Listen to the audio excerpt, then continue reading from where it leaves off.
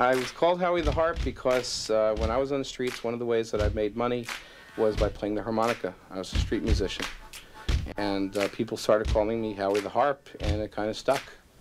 So that's my name. I kind of like the name because it gives me the same middle name as a lot of famous people in history, like Ivan the Terrible, Richard the Lionhearted, and Winnie the Pooh. This is the tools of my trade, or the tool of my trade.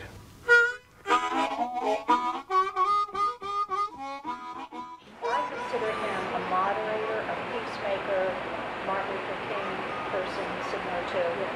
He was extremely instrumental in thinking through supportive housing, Right. which is now, you know, next to an evidence-based practice. But I remember him insisting, and I've still got the buttons to prove it, that it was about housing and not hell.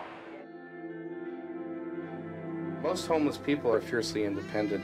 Patrick Henry said, "Give me liberty or give me death." But the vast majority of people who have psychiatric histories are homeless because they were incarcerated in a mental hospital, and before they had a home. And during that time, if you're getting SSI, you lose your SSI once you're in an institution for more than a calendar month.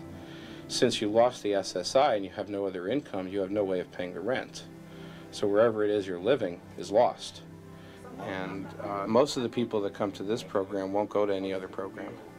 This is the only one that they'll go to because this is the only one that they trust.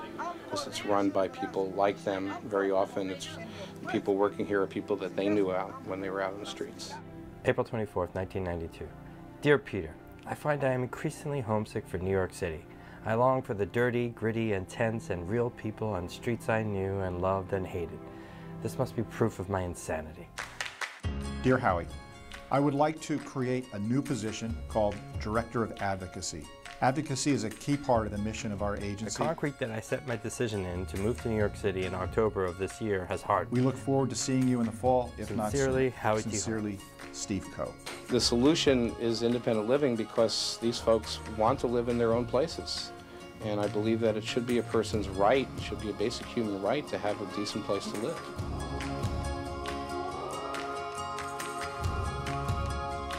He was so young, but he had lived a whole life in that time. He didn't waste a He minute. didn't waste a minute. I think he would say, well done. Well done. Well done, Green. We are people like everybody else, and that when you're homeless, you've got that anybody would experience these problems when they're homeless, that anybody can become homeless. The New York Times, February 14th, 1995. Howard Geld, 42, advocate for the mentally ill, dies.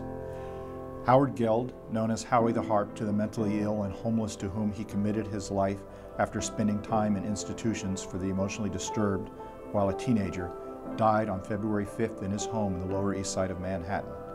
He was 42.